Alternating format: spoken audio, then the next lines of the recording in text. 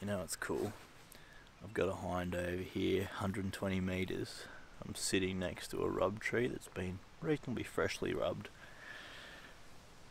If I was on a meat run, I'd be shooting it. I could head shoot it from here, and it's probably shit, like 150, 200 metres from the car. But my brother's just bought, he's just bought a new rig, a Desert Tech. It's currently set up in 308, but he's going to configure it for 338 lap and 308. He's going to be able to interchange between the two. And yeah, he wants to bring that out Wednesday. Today's Monday, so I'll bring him out Wednesday, and I'll probably bring him back in this gully.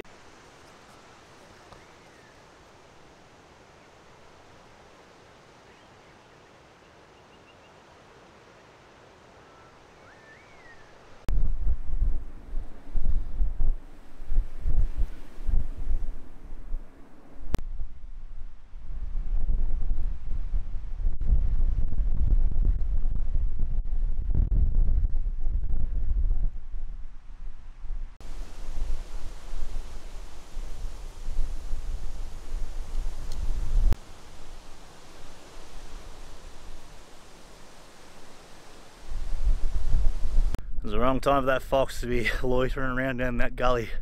Well, I'd Stu's 223 and thermal out the window. Yeah, I drove past, and first I thought it was wallaby, and then I had a quick look at the bino because it was still light, and yeah, seeing his bloody head, and I was like, oh, that's a fox. Better tip him over.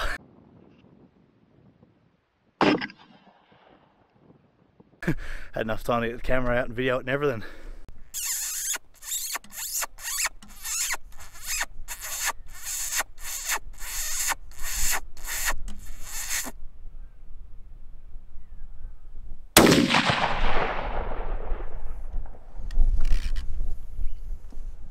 Bloody sorted him out, so probably have a quick look for some more foxes now. Bit of a silly fox that one, eh, Ram? Gonna guess a dog. Yep, dog fox.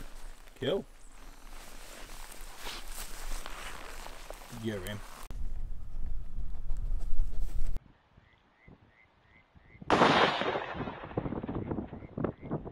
My deer dog's looking for quail again.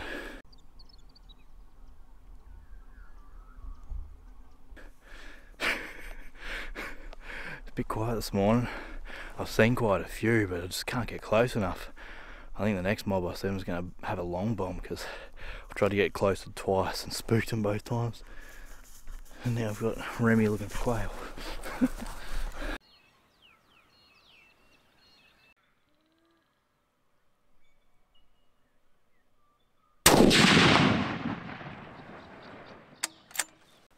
Well, the deer hunt just turned into a fox hunt. I was watching those fallow just in that mob there, and I looked out to my left and seen this fox trotting through the paddock. And he spooked. I don't know whether he caught me wind or he saw me or whatever, but anyway, he's run up and bloody laid down next to this tree, 160 metres. So the 7mm Rem mag just sorted him out. He didn't look real happy, so we'll go up there. I don't think it'll take Rem very long to find him. He shouldn't have gone very far with the 162 LDX, bloody hitting pretty hard, but yeah, pretty good result. I mean, I was sort of after a deer, and I'm guessing I'm not going to get one now. They've all just pissed off after the gunshot, but get him.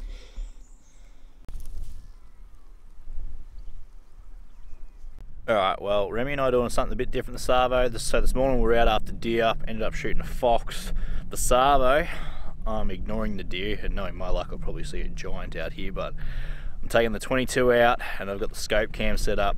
So I put my phone on there. I'm going to go try and get some bunnies. So we'll see how we go. I'm going to get some bunnies for the dog meat, and yeah, just want to try and get a different perspective. Scope cam sent this device out to attach to your scope, and I think for rim fires and maybe small center fires it's something that's pretty cool. But yeah, I'll see how it goes, and yeah, let you know my thoughts. I knew I'd see a stag. So it's not a massive stag, but I have seen a stag just up here. I've got the bow in the car.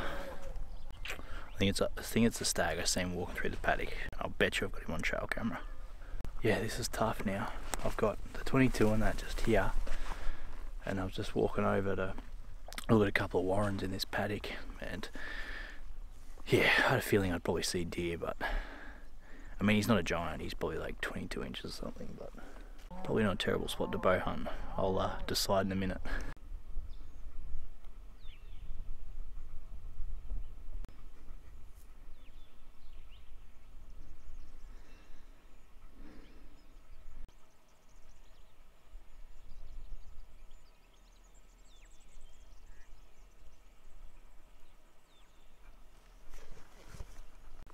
So this stag is probably 200 metres from me, just walking through the paddock now. I don't have my bow. So I was going to watch him for a bit. He's just stopped to feed. So if he stays in this rough location, I might be in with a chance. A little bit tricky stalking open paddocks with a bow, but yeah, the car's probably a K away, so I've got to run back to the car. I'm just watching him walk down this face now, get a bit more footage of him.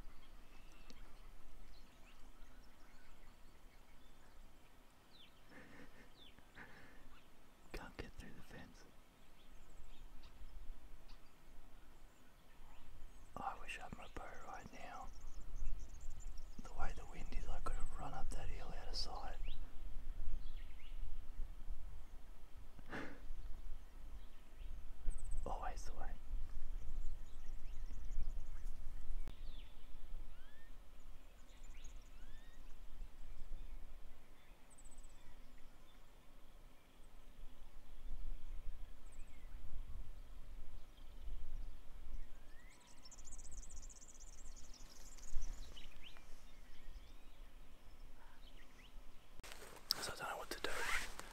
He sort of just stopped to feed in the paddock now.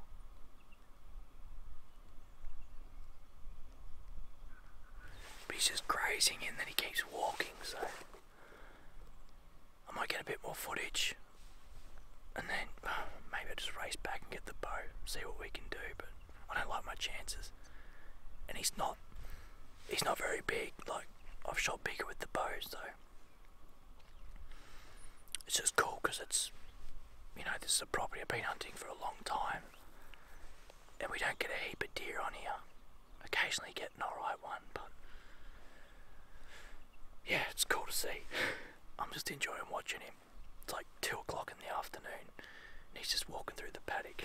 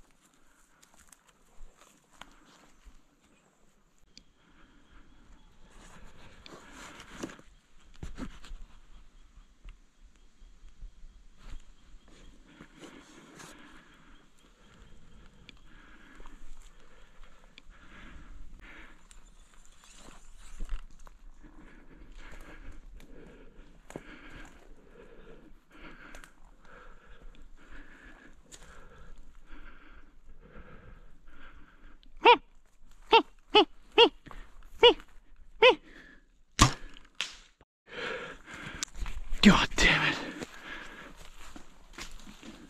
I hope you guys seen a bit of that. I had a real tight quartering away, sort of stopped for a second. Well, I think he did it. Whether he did, I don't know, but I sent an arrow and yes, just clipped a tree on the way through. I didn't even think I was going to get back on him. I've ended up in the next basin where I thought I was going to end up in. So I've got a very long walk back to the car.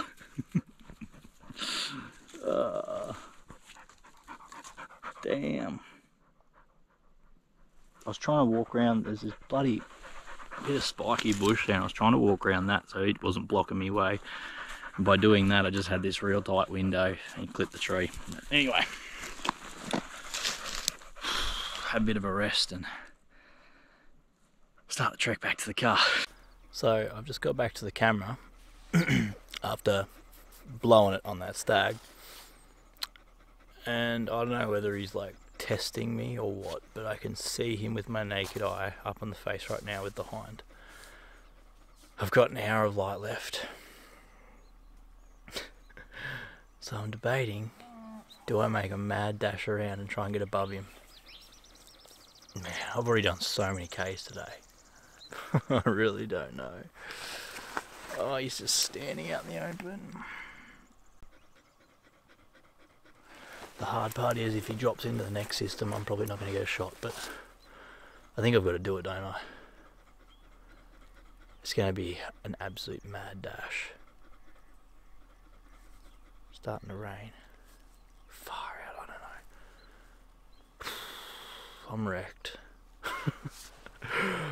I'll let you guys know what I end up doing.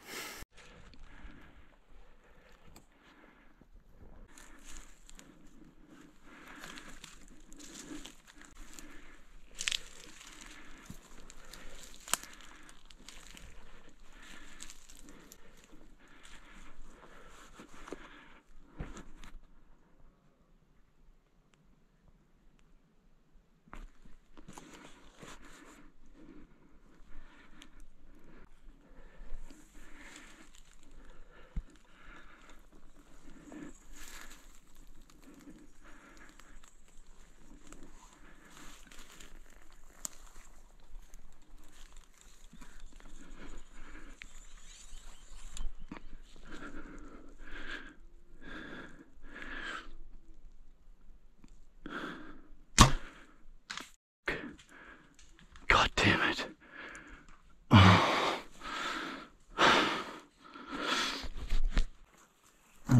Well, I completely ballsed that up. So I'm just coming down to get this trail camera here. Oh man. I am proper buggered now, eh?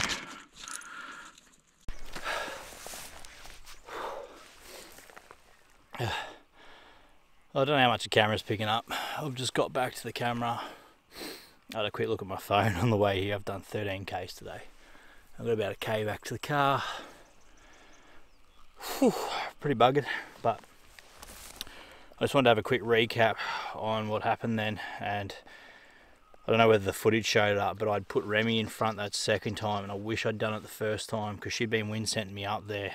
And then I got her to come behind me while I crept round that rock to get a shot. And I should have left Remy in front. Second time I left Remy in front, and I don't know whether you'll see on the footage, but I was making a fair bit of noise, and those deer were just standing there, eh? Like, they were just looking at Rem.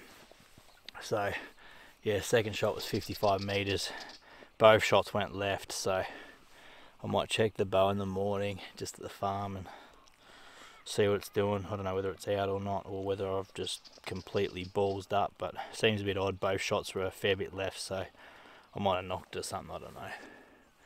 But yeah, pretty good fun anyway, and just goes to show, even in that noisy cornflake country, get the wind right, have a good dog in front of you, and you can sneak in. All I did was have a tree in between me and the deer. There was 4 of them, I think there was 3 hinds and a little stag there, and I was after the stag obviously, so I just kept a tree between me and him, and yeah, the hinds are looking at Rem dogs. So anyway, I've pulled the trail camera out, so I might cut to that trail camera footage now and see what's kicking around on that trail camera.